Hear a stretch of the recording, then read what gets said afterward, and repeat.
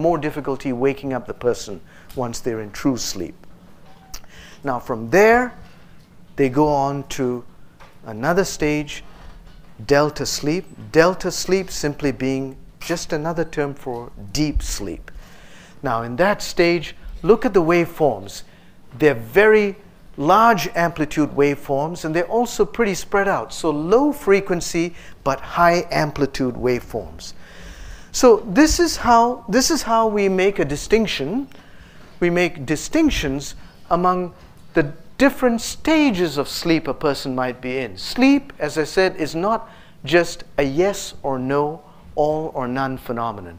People go through a progression from beta, the very first state of being awake, through alpha, state of relaxed wakefulness, to theta, which is light sleep, and then true sleep, and finally delta sleep.